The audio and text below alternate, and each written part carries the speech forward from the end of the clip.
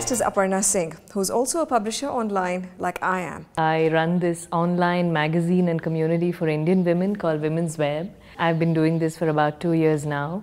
I was earlier a marketing professional and a market researcher, but I've always been very keenly interested in women's issues or topics of interest to women.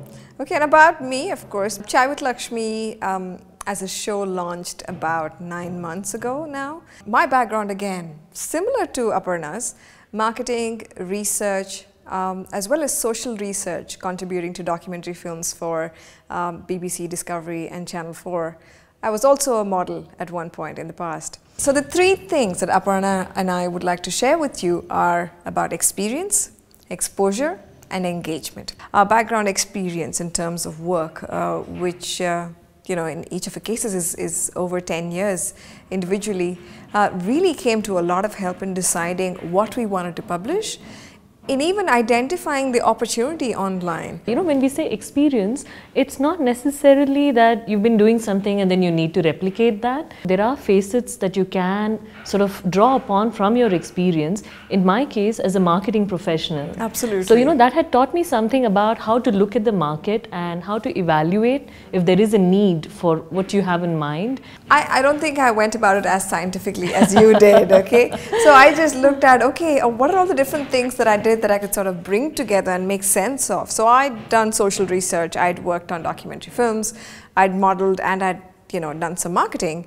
And I said, well, I can't just be hopping from one thing to another. I have to somehow bring it all together and make something of it. And that's really how Chai with Lakshmi came about.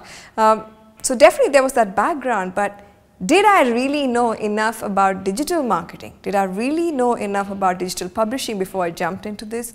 No. I have to agree with you there. I mean, again, I wasn't, I was blogging. I have been blogging myself very actively for the last 5 or 6 years. You know, at the end of the day, a business is not just about what I like. You know, I can't just write about that. Which brings us to the next thing, which is in terms of exposure. Exposure to different people, exposure to what other publishers are doing. Absolutely. And again, collaborating with them, that also becomes very important. Absolutely. And exposure also in your own sector. So for example, let's say in my case, I'm publishing videos. So I need to sort of know what sort of videos are doing well in the online world. What duration these videos are, who's publishing, what are the different ways in these videos are being made, how low budget things can get. Now exposure also means that you sort of need to understand how the online world works. So even before you set off creating something online, hopefully you will have a Twitter account, a Google Plus account, a Facebook account, please, yes, and be part of a few different communities which are relevant to digital publishing and be relevant to the sector or subject area in which you are looking to publish.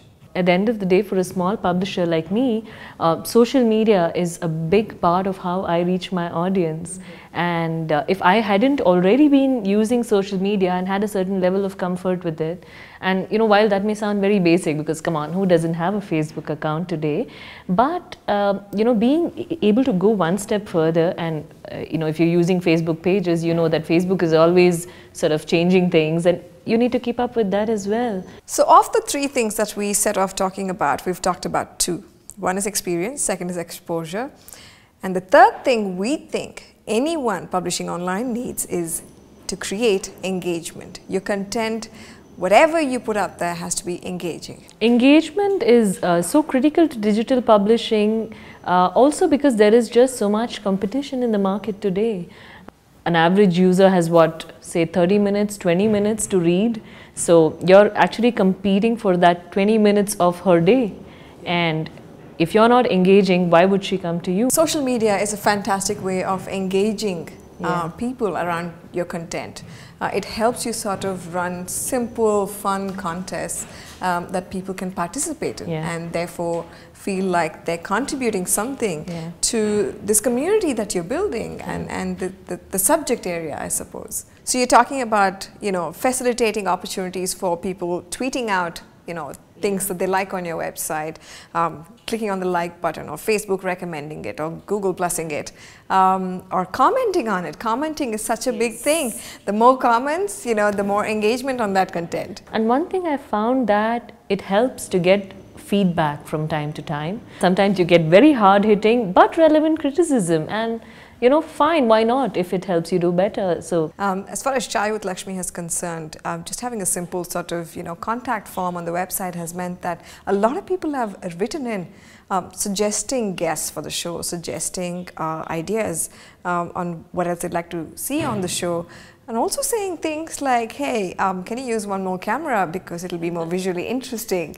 So it's good. I mean, it's good to know that people are watching it and like the content enough to take a minute out and give feedback. There you have it, the 3 E's that you need to start up online as a publisher: experience, exposure, and engagement. Thank you for joining me on this webisode.